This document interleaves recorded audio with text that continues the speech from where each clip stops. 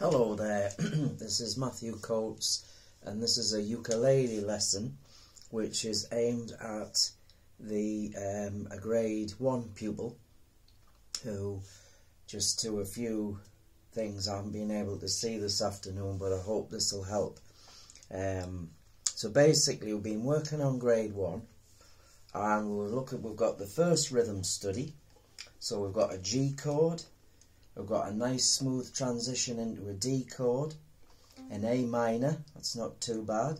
Then we've got a C chord, then after that back to a G, then a D, again the smooth transition, then a C, then a C, then a G. So I'll just play that. So it's given a strum pattern of 1, 2 and 3 and 4. So it's down, down, up, down, up, down. So it's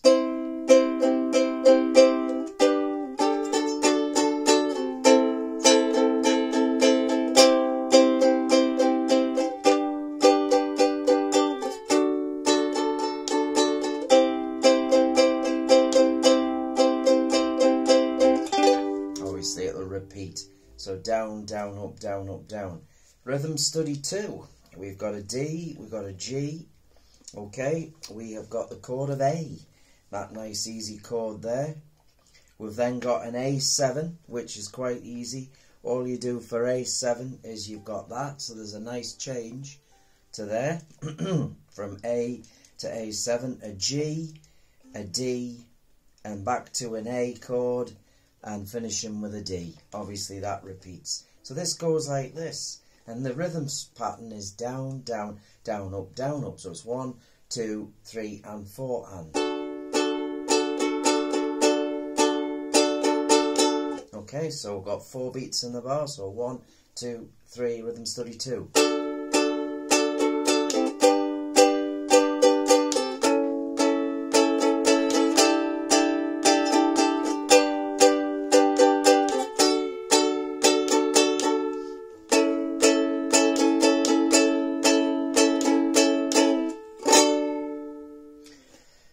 Okay, so you can hear how that's working, and obviously you can even observe the metronome mark, 92 mile an hour.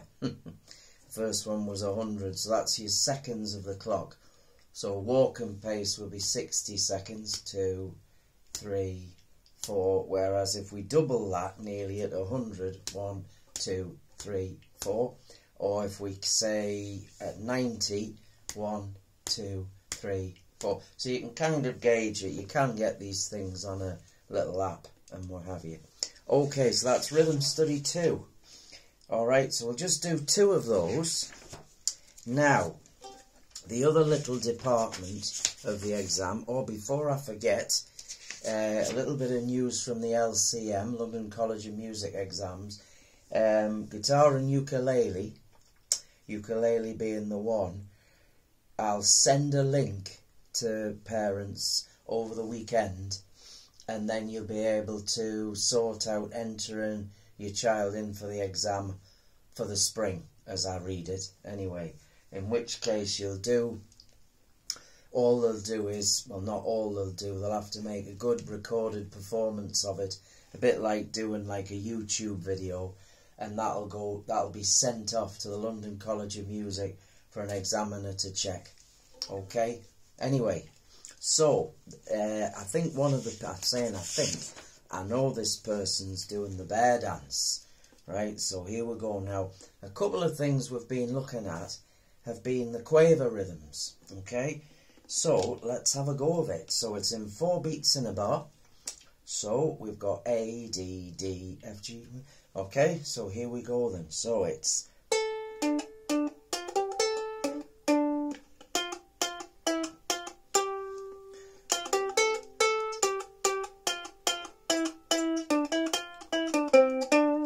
and then you'd repeat that. Let's repeat it.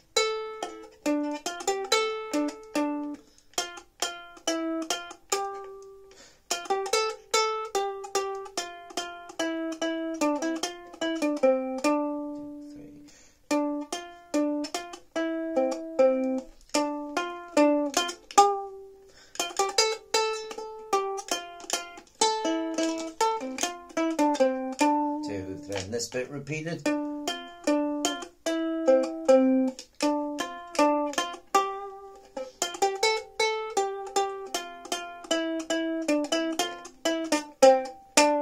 Notice I slowed down at the end, gave it a little bit of what they call rallentando. There, look at that, okay? Okay, now that uses a scale, because that's another important thing, and it's the scale of D minor, sorry, okay? So D minor, so look at that.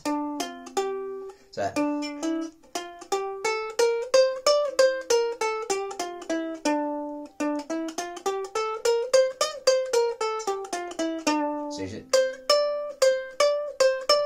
just get that little slide up there.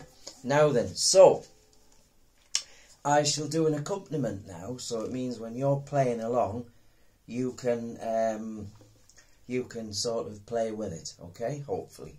So ready? 1, 2, 3, 4.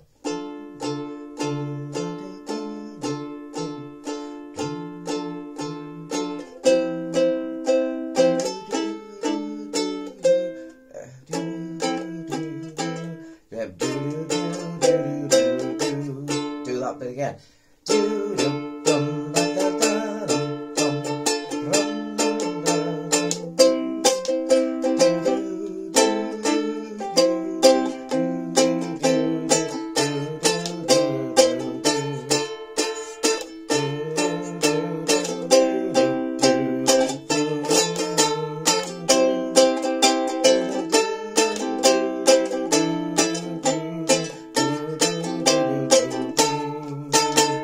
There, okay, a few odd notes there, but you get the idea. It'll just help things along. So let's just recap. The recap here, always good to recap. First thing we looked at was the rhythm studies using the chords. The second thing we looked at was the tunes. We've got the bear dance and a kind of an accompaniment that'll help you with it. Plus the D minor scale as well. Now the other tune I'm going to play, just to finish off this lesson with, is actually going to be this one here, Daisy Bell. And it goes like this.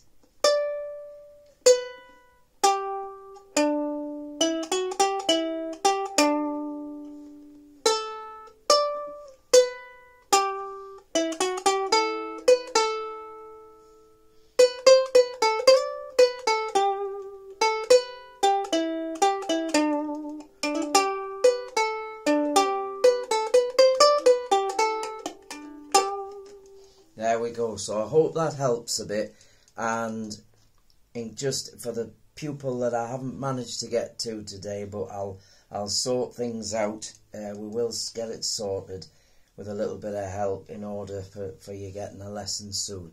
But at least if you watch this YouTube video, it'll give you an idea. Okay, bye there.